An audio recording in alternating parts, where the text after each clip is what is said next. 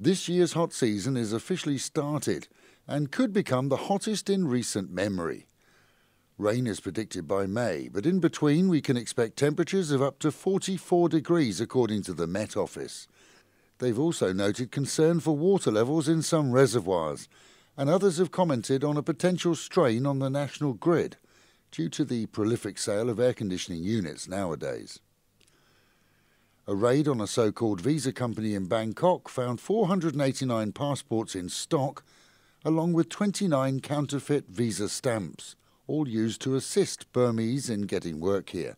All involved were arrested. The Phuket News reports that Thai immigration there plans to implement new regulations, including a check that at least 400,000 baht remains in a foreigner's bank when relying on deposits for a retirement visa. Checks will be made each quarter on reporting, and they're said to be implementing the change on the 1st of March. Staying in Phuket, police there are seeking a Greek man after a woman was found bound and gagged in a rented room. She'd been battered to death, and her Greek boyfriend is said to have been jealous as she continued contact with her Thai husband. Meanwhile, at home and in Pattaya, public health officials are doing the rounds to check on enforcement of non-smoking laws following recent changes. Schools, parks and beaches, along with government offices, are all seeing checks, with the law now saying that puffers must be at least 5 metres from entrances.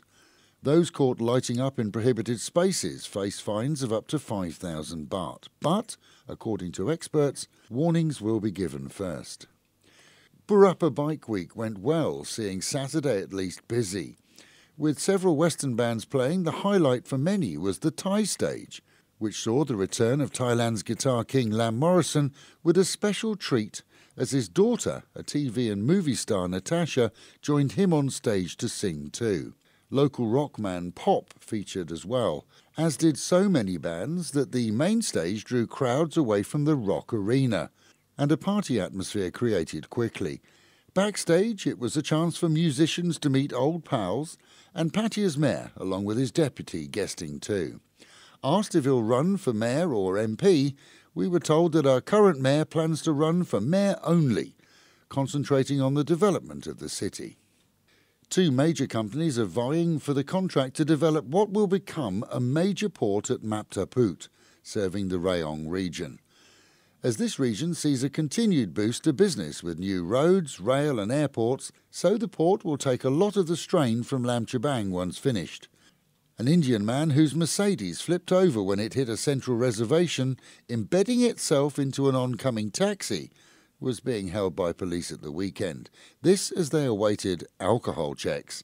The 50-year-old was thought to have dozed off. Onlookers said he was certainly speeding. Luckily, no one was hurt.